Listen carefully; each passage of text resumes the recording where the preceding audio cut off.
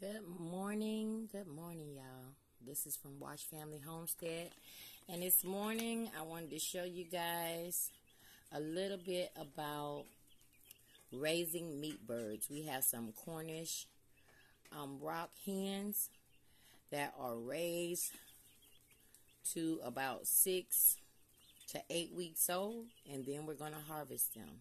So first thing you're going to need is, the reason why I'm showing this bag here, is 20% chick starter feed. It's starter and a grower, right? And so about, I don't know, 4 or 5 weeks old, I'm going to add some corn to this right before it's time. So here they are. These are the Cornish rock hen birds. They're very good. They're very mild-mannered. They're about a week old, as you can see. If you get in it a little bit closer, you have some feathers coming in a little bit. And these birds are ideal and perfect to just store up your deep freezer, so that you can have meat for its chickens for the whole winter.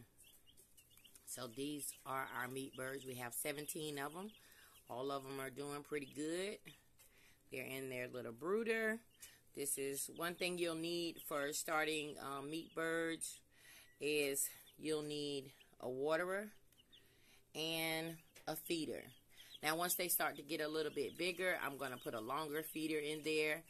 But for now, they're very, very easy to raise. You could do this in your garage. You could do this in your shed, or like I have it in my office. You can do it in your office or in a spare room. You know, they're really easy to take care of. I just want to make sure that the light, you're going to also need a light. So this light here, if it gets too hot, then they'll be busy, and then they'll be spread out all over, you know. But I think that the heat is just right on it. If it does get too hot, I'll just raise it up a little bit off of them. And then if they get cold, they'll start bunching up together.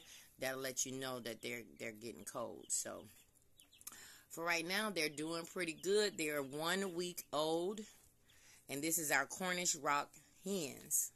Stay tuned to see their growth from start to finish. Thank you so much for watching Wash Family Homestead.